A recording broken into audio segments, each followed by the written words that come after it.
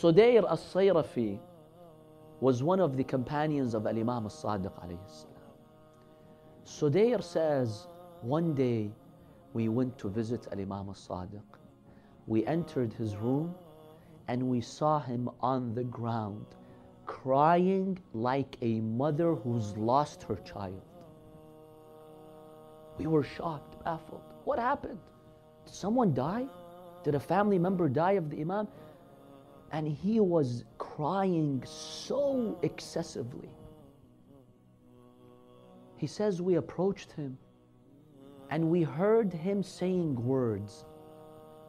And he said the following words: Sayyidi ghaybatuka nafat ruqadi wa dayyaqat alayya mihadi wabtazzat minni rahat fuadi. My master, your ghayba, your absence has made me restless. I cannot sleep. Sayyidi ghaybatuka awsalat musabi bifajai' al-abad. Sayyidi, my master, your ghayba has made my sorrow eternal. وَفَقْدِ الْوَاحِدِ بَعْدَ الْأَحَدِ فَلَا أَرَى دَمْعَةً تَرْقَأُ مِنْ عَيْنِي. I cannot hold my tears anymore. Sudayr is shocked. What's going on? When the Imam finished, he calmed down. Sudayr asked the Imam, Imam, what are you crying over? Whose ghayba? Al-Imam al-Sadiq alayhi salam tells him, just now I was looking into the book of Ali ibn Abi Talib. The Imams had a special book given to them by Allah that revealed things that would happen in the future.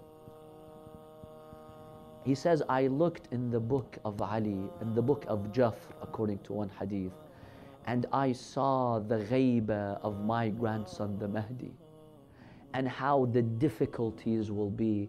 And I saw how in the morning a Shia will wake up with faith. By the night, they've lost their Iman. And this has made me restless, and I am crying for that ghayba. See, Al-Imam al-Sadiq, 100 years before the birth of the Mahdi, he cries for our time. What do you think is happening to Al-Imam al-Mahdi now? What's his state? In what condition is he? And that generates a lot of pain in the heart of the Imam salawatullahi alayhi. And we need to appreciate the Imam that we have, who is so concerned about us. Inna ghayru muhmilina lumura'atikum. The Imam writes in a letter, Wala nasina lidhikrikum. We forget to remember our Imam sometimes. But the Imam says, I never forget you. وَلَوْلَا ذَلِكَ لَنَزَلَ بِكُمُ الْأَوَاءِ وَلَاصْطَلَمَكُمُ الْأَعْدَاءِ.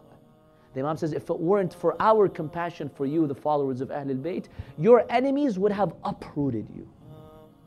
You would not have stayed in history. This is the Imam that we have. But look at the Shia world today. Do we have that genuine love for the Imam? Do we try to even feel what he's going through?